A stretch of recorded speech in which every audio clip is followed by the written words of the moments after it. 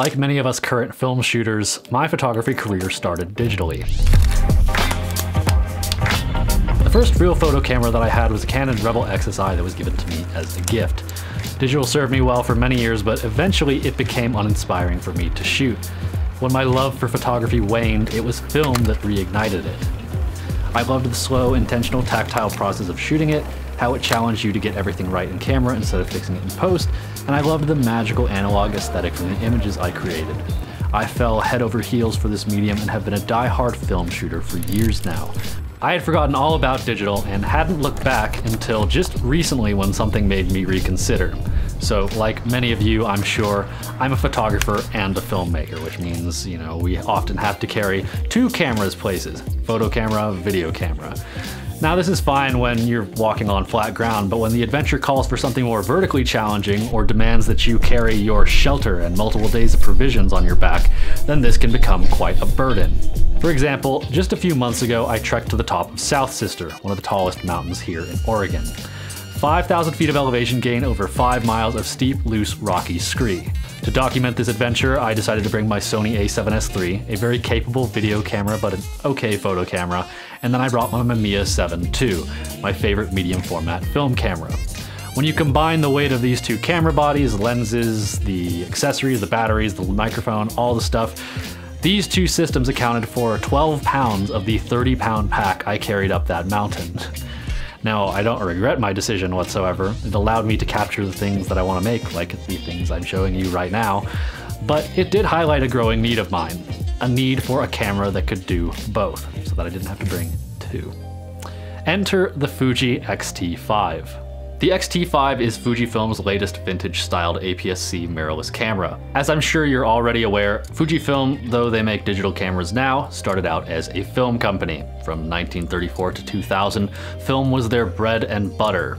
And though they may have changed with the times, they haven't forgotten their analog heritage. You can see it in the vintage styling of their cameras and in the film simulations, which promises to be an alternative to the raw-centered workflows of most digital cameras.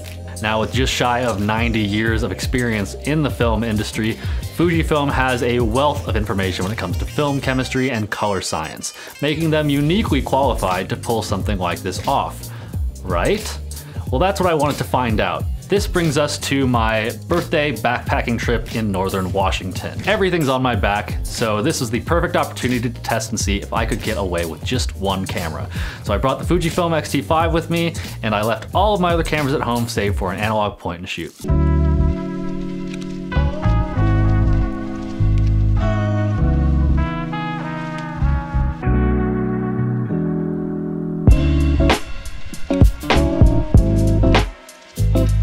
So on paper, the X-T5 is a capable video camera. Just like my a7S III, it's capable of shooting 422 10-bit color. Now, I'd seen some pretty great images, or sorry, I should say video clips coming out of this camera, but it's always different shooting it yourself because people, they don't really want to post the bad shots that they got, so you usually end up with kind of a skewed perspective on what the camera is actually capable of. We're not going to be doing that in this video. My goal here is not to show you how skilled or fantastic I am with the camera, but just to show you what I was able to get out of this. So all of this footage you see was shot in Fuji F-Log 2 and transformed to Rec 709 using Fuji's own transform LUT. No other corrections have been made. It was also shot without a neutral density filter as part of the experiment, so the motion probably looks a little bit more blocky and video-y in bright scenes. Now, while shooting, the footage looked fine on the camera's LCD, but once I got back to the computer, I could see some issues.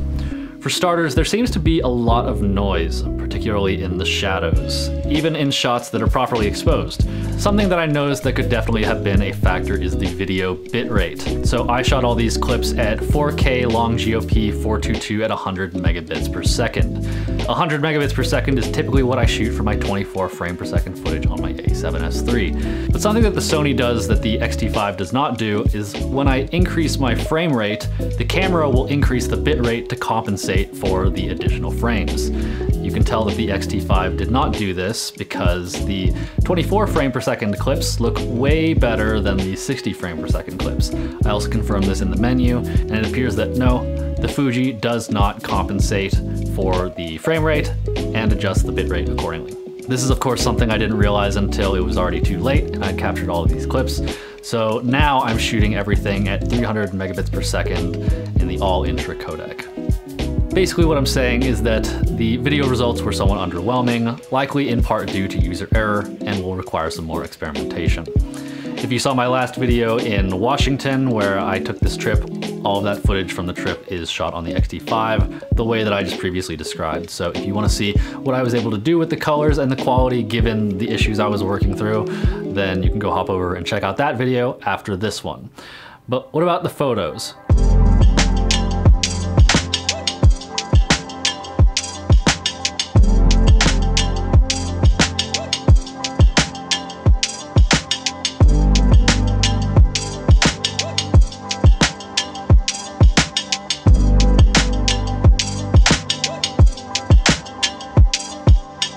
So remember that I was evaluating the photos based entirely on the film simulations and recipes. I wanted to see if I could get something straight out of camera that I would be stoked on. Something that would require minimal or no editing in post.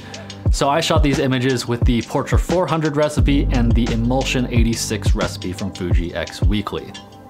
Some of the images turned out quite nice, but it definitely doesn't look like film. It definitely still feels digital. Especially when looking at the photos shot in the middle of the day, the way they resolve just doesn't feel very organic to me. It feels very clinical. And then, images that have more dark tones have this really revealing ugly brown digital noise, at least in the Emulsion 86 images. So, the film simulations definitely aren't film, definitely still feel pretty digital to me. I will say that there were some instances where the film simulations actually did a pretty decent job. I would say that the Portra 400 recipe was more consistently on target than the other ones that I tried. This is probably because it's more of a mild recipe, but I'm not sure how I feel about this whole looks good on the back of the camera, doesn't look good when you get it back onto the computer thing, and I know that my monitors are calibrated correctly. Now I can already hear the comments. If you want your images to look like film, why don't you just shoot film? I do shoot film. I shoot a lot of film, and I'm gonna continue to shoot film. What I wanted to see was, for this perhaps unique use case, when I can only bring one camera, is there one I can bring that on the video side shoots quality on par with what I'm used to, and for photos, captures things in a way that I enjoy that doesn't require a whole lot of post-production? The answer is still developing. It is yes and no. The video side of things, I feel that the camera is capable of giving me results that I want, but I haven't been able to get it to yet, and that's probably my fault. So TBD on that one. For the photos, at least for the film simulations, I just don't see a place for them for me. They're just not really up to par. As far as I'm concerned, they're neat, they're convenient, but I'm gonna be needing to do some more intensive post-processing to get images that I want out of this camera. I will say I have done some messing around with the raw files and they do seem incredibly flexible and robust. So that's good. So I'm gonna continue to experiment with things like filters, adapting vintage lenses, and experiment with the file structure of things, see if this can fit into my workflow or not. But for me, film still remains undefeated. Thanks for watching. See you next time.